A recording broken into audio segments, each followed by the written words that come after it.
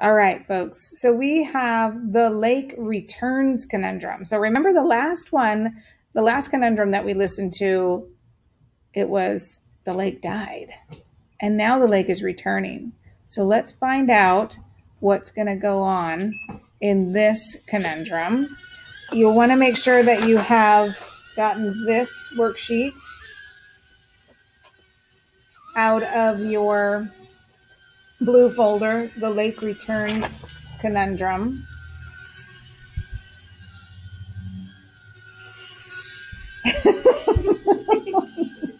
Okay, all right. Here we go.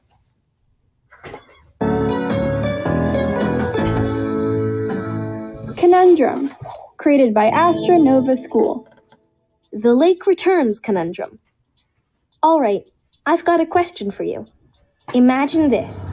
There is a large lake next to a small town. Unfortunately, the lake died after years of pollution from the town's largest corporation. When the corporation closed, most people in the town moved away. Years later, a new corporation, looking to find a cheap headquarters, takes over the abandoned factory. They hire people in the town for their business, which, thankfully, does not dump harmful chemicals in the lake. The puppet master, noticing the success of the new corporation and always looking for a good business opportunity, hires scientists to research the lake. Could the lake really be brought back to life?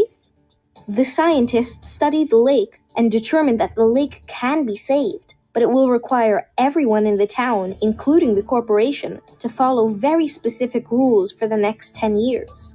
The media covered the story of the town's challenge in great detail.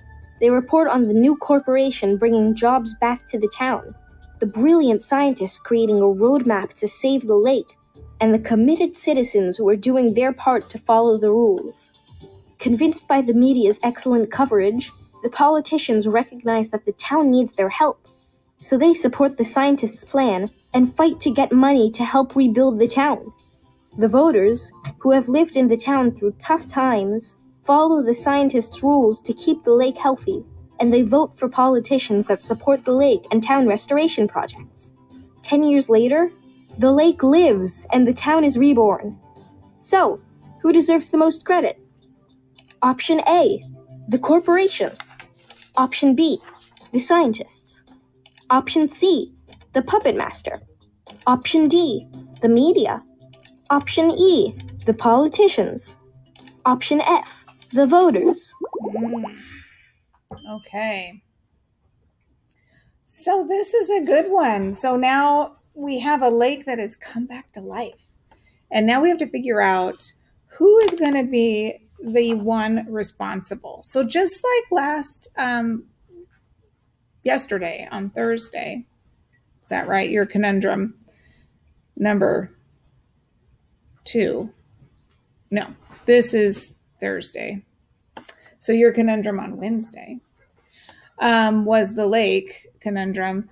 Just like with that conundrum, you want to not just say who you think is the one that deserves the most credit for the lake coming back. You need to also include why. And I want a good statement of why you think that. So was it the corporation who brought attention back to the lake because they started a successful business there?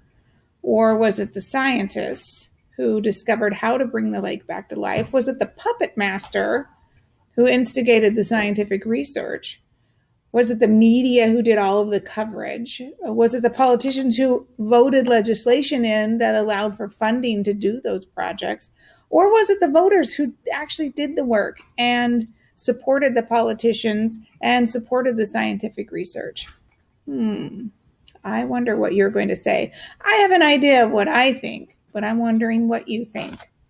So I will see you soon. Don't forget to put this back when you're done. And here comes our friendly drone again. Whoa.